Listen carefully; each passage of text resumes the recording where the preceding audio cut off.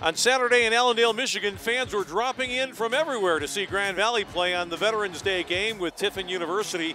Early on, though, the visitors had it their way. Daquan Hardy with a big ball game going in for a touchdown, but then Brandon Bean with the turnaround play of the contest, a 49-yard punt return for the Lakers to give Grand Valley a short field, and that would lead to this right here. Brandon Bean making the touchdown catch from Bart Williams from 8 yards out.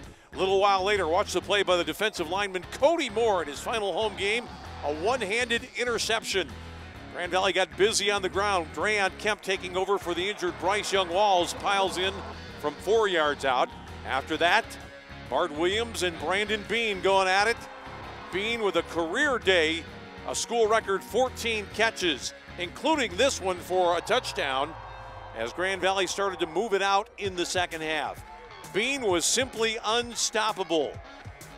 Catches this ball on the sideline from Williams, and then Williams going back to Bean again. Another touchdown catch from 3 yards out. The Lakers took a 35-7 lead. Drayon Kemp continued his fine afternoon.